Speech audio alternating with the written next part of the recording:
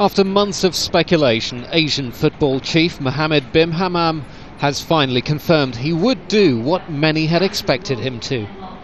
Today, after careful study, consultation and consideration, armed with my love and passion for football, believing that our game is about fair competition, I have decided to contest in the upcoming FIFA presidency election scheduled on 1st June 2011.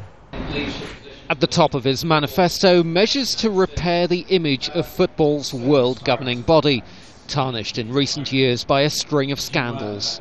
The demand that public need to keep FIFA and football organization above any accusation and suspicion of negative practice.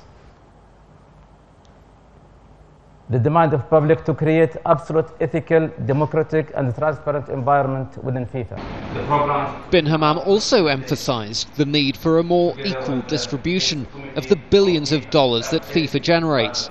The Qatari believes he has a 50-50 chance of winning the presidency and ending Sepp Blatter's 13-year reign. So the most powerful man in Asian football has declared his intention to run for the presidency of FIFA. He has until the 1st of June to convince members from 208 FIFA member nations that he is the right man to oust Sepp Blatter. Azhar, Sukri, Al Jazeera, Kuala Lumpur.